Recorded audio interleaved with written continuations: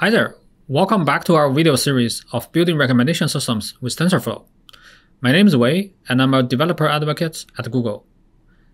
In one of our previous videos, we talked about TensorFlow Ranking and how to use it together with TensorFlow Recommenders to do point-wise, pairwise, and list-wise ranking. But that's not the full picture.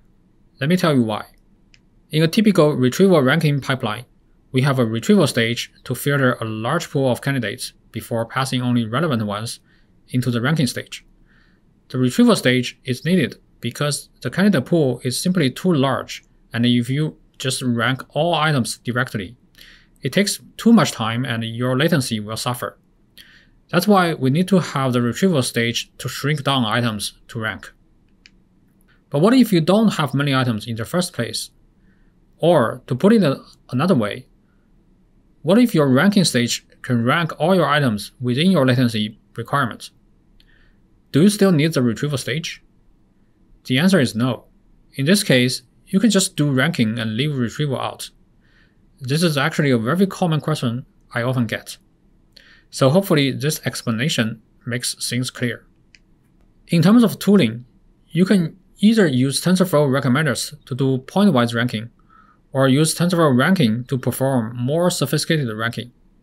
So in this video, we're going to demonstrate how to use TensorFlow Ranking alone for recommendations. As we mentioned before, TF Ranking is an open source, scalable learning-to-rank library that helps you rank a list of candidate items effectively, and it is widely used inside and outside of Google. With that background, let's take a look at the code.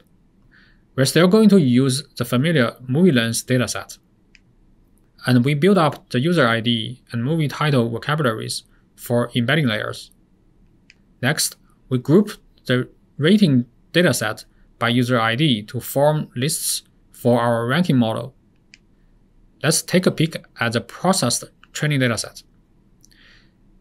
In this training example, we have a batched list of user IDs, which are all 4 or 5 in this case. We have a list of movie titles and their respective ratings given by the user 4 or 5. Next, we define a helper function to unpack the rating dataset and separate the features and labels. Note that we're using dense to ragged batch method because the user ID and movie title lists sometimes are shorter than 100. For example, a user may have given less than 100 ratings. We can take another look at the processed features and labels. With our data ready, we can start to build our ranking model. We define the user and movie embeddings in the init function. In the call method, we compute the dot product of the user and movie embedding. Next, we create the model and compile with the optimizer loss and metrics. Note that here we're using a ranking-specific softmax loss, which is a list-wise loss introduced to promote all relevant items in the ranking list with better chances on top of the irrelevant ones. This is different from the softmax loss in the multi-class classification problem, where only one class is positive and the rest are negative.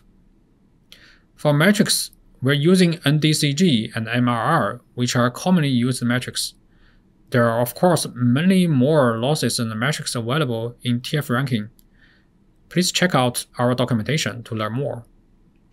Now we can fit the model, and you can see the loss going down. After training, we can get recommendations by passing in user IDs and movie titles, sorting the results by prediction scores, and returning the top ones as recommended items. Before we wrap up today, I want to make a final clarification on the relationship between TF Recommenders and TF Ranking. I have been asked this question so many times that I think it's important for you to understand the distinctions. TF Recommenders focuses on recommendation systems, and it includes tooling and utilities specifically designed for recommenders, such as retrieval and ranking tasks. TF Ranking focuses on ranking items and can be used beyond recommendation systems, for example, document search, question answering, and so on.